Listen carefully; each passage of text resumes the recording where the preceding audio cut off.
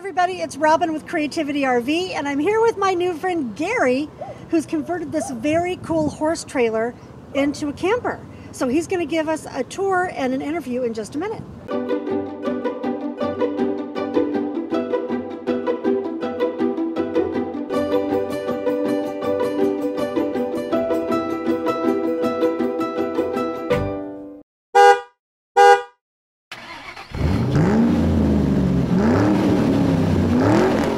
Hey guys, it's Robin and this is my friend Gary. Do you want to say hi? Hi everyone. So we're at the RTR. What do you think so far? It's wonderful. Isn't awesome. it great? Everybody should be here. Yeah. He just happens to be right across from me, and I saw this horse trailer that was converted into a camping trailer. Is that what you would say? The verbiage you use? Yes, I call it my toy hauler. Oh. It was a horse trailer, it's now a toy hauler. That's true, because you've got the garage here. Yes. It's really cool, you guys, and he's nice enough to show us the inside. But first, tell us the history of this trailer and how you ended up using it as a camper. Well, I was married at one time, which the marriage didn't last, but I bought the trailer and she took the animals and I turned the trailer into my toy hauler. So nice. That's how it worked out, yeah. Did you always envision it as a place that you could take on the road? Well, initially it was a 6-horse trailer, and I moved the wall in the front, back, 2 stalls, and made a 4-horse trailer out of it, and built a living quarters in the front so that we could haul the animals into the Sierras, and then we would pack with horses and mules back into the Sierras. Fun. And then when the horses and mules were taken out, I started putting my toys in it. So that's what we got now. Nice. How long did it take you to build it out? You know, it took several years, over a period of time, because I didn't really know what I wanted to do with it all. I just would take it out, means I had the living quarters in the front, and stack stuff on the floor in the back until I just worked on it a little bit at a time. In my spare time, it was kind of a hobby. That's great. How long is it? It's 24 foot from the box part of it, and then the overhang in the front is about another 8 foot, and that's where the bed's at, over the pickup bed. It's a gooseneck. Nice. And what do you haul it with?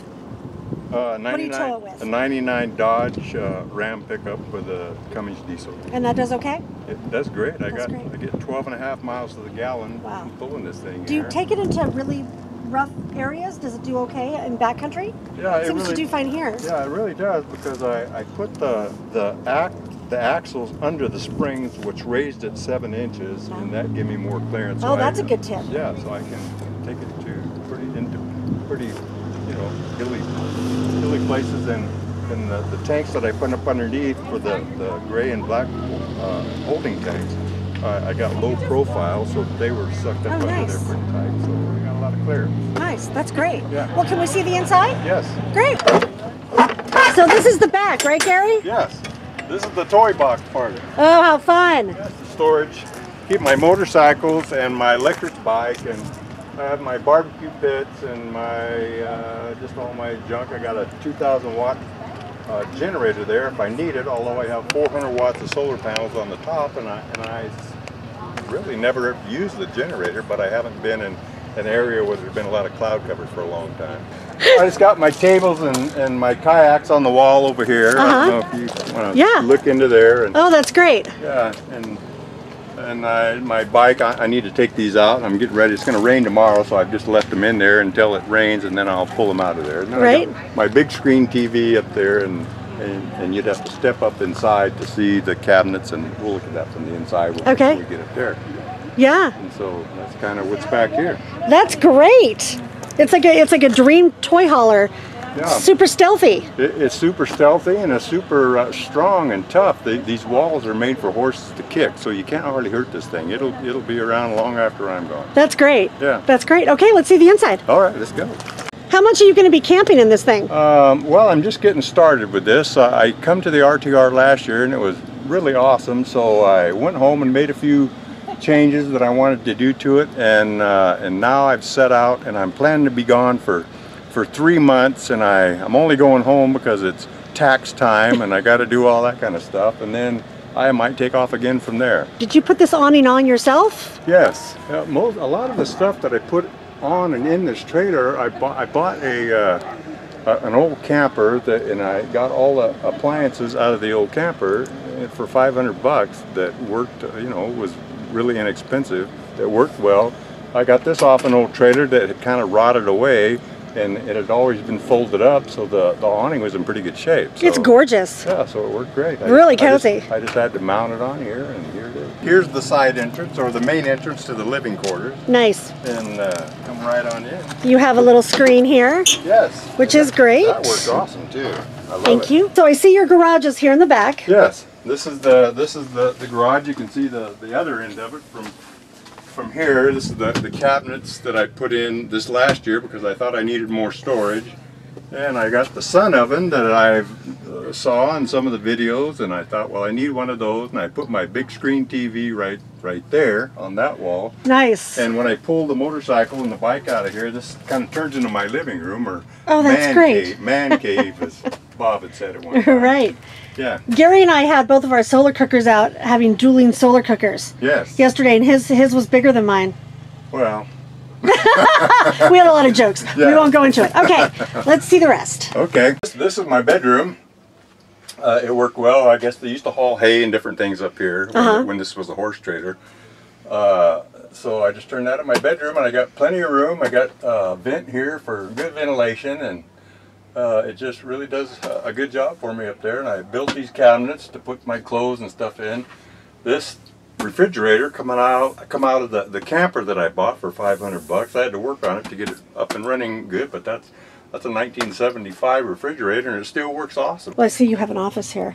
Well, this is my dinette office, kind of the dinette office deal that works either way here. Mm-hmm. I have another chair underneath, so I can put 2 chairs there if I have company. It's really spacious. Yeah, it works great. Yeah, and then this is your kitchen. Yes, this is my kitchen. This is the stove out of the camper, and it was all part of the $500. The water tank is under here, and that was all part of the $500. How many gallons? That's 25 gallons. Nice. And then I have another tank that I carry in the back of my pickup that's a 40-gallon tank. Oh, nice. So I can, if I'm out boondocking somewhere, I have that, and then I can re-go and fill it up if I need to resupply myself with water.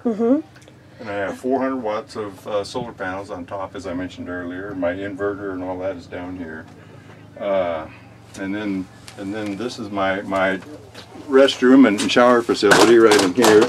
Okay, yeah, and I had to work on that a while to find because this being a horse trailer, it's a slant. They call these a slant. Oh, right. So that wall is at a slant. And it took me a while to find that shower stall that worked with that slant configuration, but I finally did find it and put that together. Nice. Do you have a gray tank?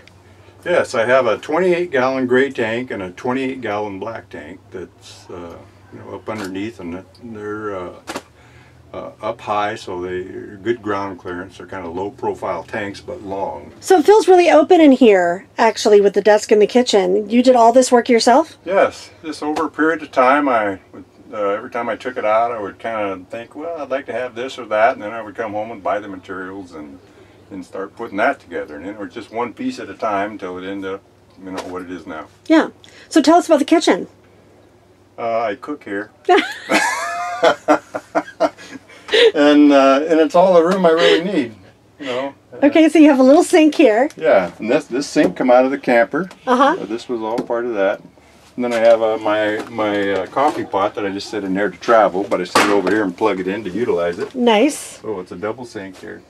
And I got the microwave, and that runs off the inverter with the solar panels. And really? Yeah. How much power do you have from your inverter? I think it's 2,000 watts. Oh, wow. With a 3,000 watt peak. And then you have a low wattage microwave? It's it's a 750 or 700 or 750. That's nice. That's a boondocking dream. It takes a little longer for it to heat things because it's a lower wattage, but it doesn't stress the system. Lower wattage. And then tell me about this cabinet down here. That looks like it has a lot of storage. Did you build that? I built all this, and that's just kind of my paper plates and all my different stuff like that, so I don't have to get on my hands and knees and just my all this kind of stuff. Wow, those are really deep. That's nice. Yeah, and these back here, they work in the same way. I made this cabinet so that these drawers come out, so I have access to all my stuff. Oh, wow.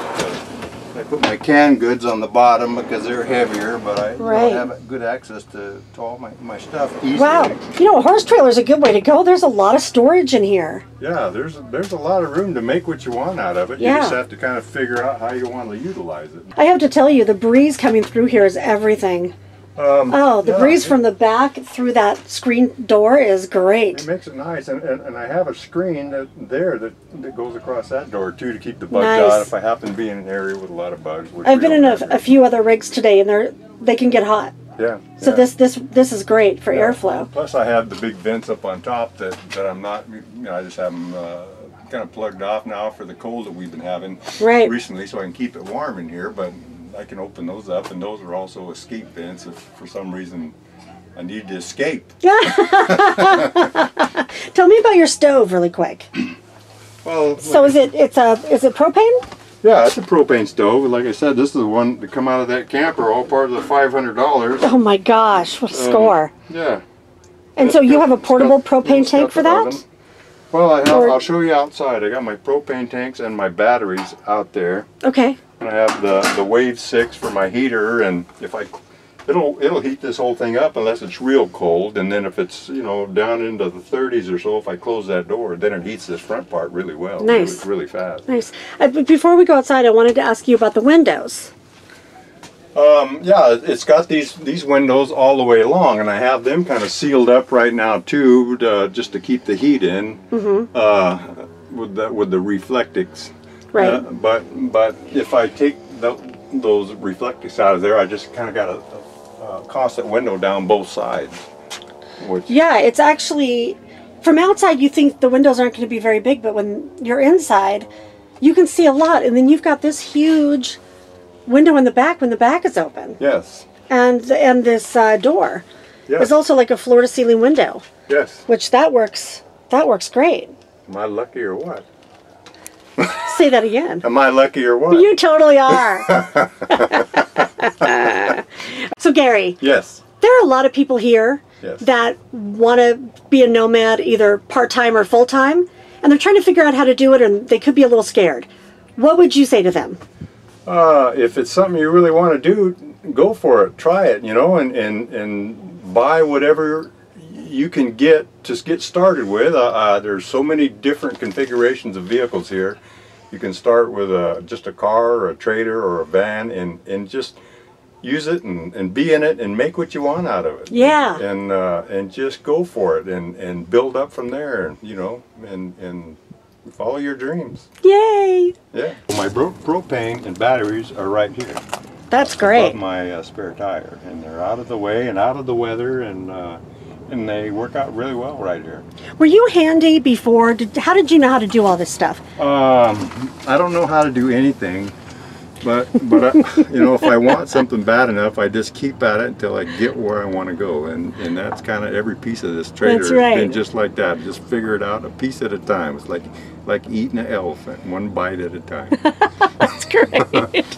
Well, hey, you guys, I'm going to say goodbye to Gary so we can probably go sit at a campfire and hang out. Yes. And just relax for the rest of the day, but I want to say thank you for the tour. You're very welcome. It's really great. Yeah. Everybody, thank you for watching this video. Subscribe if you haven't already.